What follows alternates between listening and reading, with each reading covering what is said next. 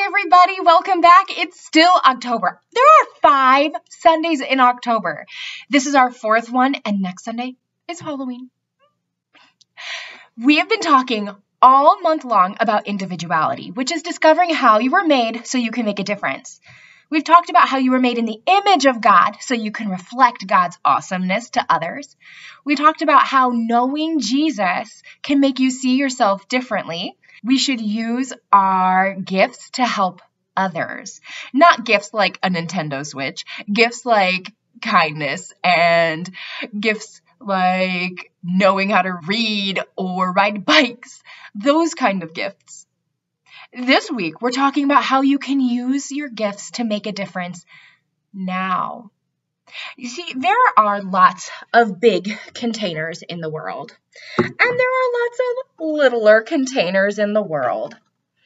And sometimes these big containers are what kids think they have to wait to do. Like kids think they have to wait until they are grown up to go be a doctor or a nurse and heal people all over the world. Sometimes kids think they have to wait until they are old and have a job and they can donate $10 million to their favorite charity. That's what this big bucket is, because it's really easy to think as a kid that you have to wait because there's nothing you can do to make a difference. And it's really easy to toss our hopes and dreams in that big bucket and not think that we can make a difference now and today. But if you take a moment and think, there are things you can do to make a difference here and now today. That's why this bucket is smaller, because it takes more time and practice to think about what we can do. Just how, I might not be able to toss this ball in it at the first time. Oops, I missed that. But if I think about ways that as a kid, I can make a difference here and now today, and practice, I made it and it fell down. If we practice thinking about ways that we can make a difference here and now today, I put it back together. I totally scored that. Then we can make it work. We can make it happen. We can make a difference here and now today. What are things that we can do as a kid?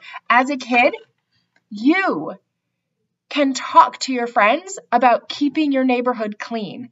You can make a difference by picking up trash.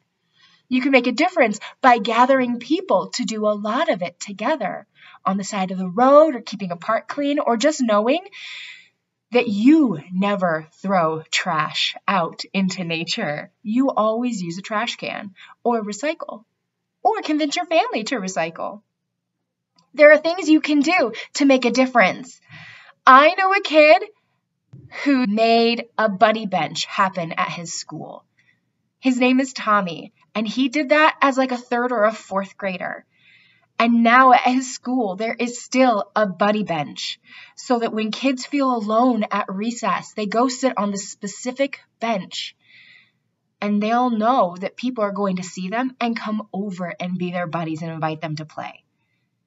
He was a kid, just like you're a kid, and he made a difference, just like you can make a difference.